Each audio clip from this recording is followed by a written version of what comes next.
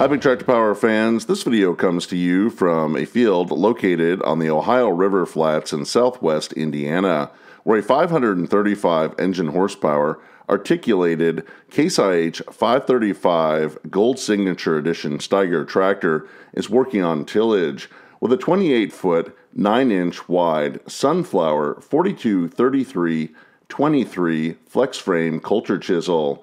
In this video, I would like to share with you the Special Edition tractor's production history, specifications, and original price tag. A total of 50 Gold Signature Edition Steiger 535s were produced in 2008. I'll also take you for a ride in the cab of the tractor to see the farmer's perspective of operating this large machine. But first, let's head out to the field so that you can see and hear this big tillage team at work.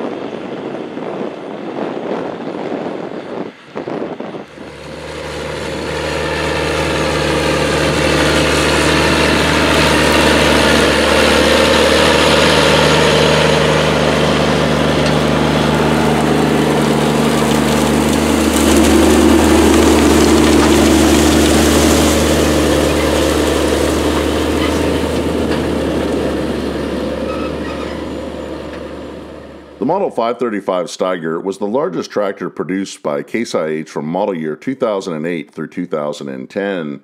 It was part of the Steiger 5 series produced in Fargo, North Dakota, which included 4 other models, the Model 335, 385, 435, and 485. Case IH launched the 5 Series Steiger line at the Farm Progress Show in 2007 by unveiling a special Gold Signature Edition Model 535 that marked 50 years of Steiger articulated four-wheel drive tractor production. The gold hood on the Steiger 535 Signature Edition was inspired by the 1971 International Harvester Golden Demonstrator Tractor Program, which saw a limited number of 26 and 56 series tractors painted with a gold hood to highlight them to potential customers at farm shows and field demonstrations. There were a total of 50 Gold Signature Edition 535 Steiger tractors produced for model year 2008 to highlight 50 years of Steiger production. The tractor has a special letter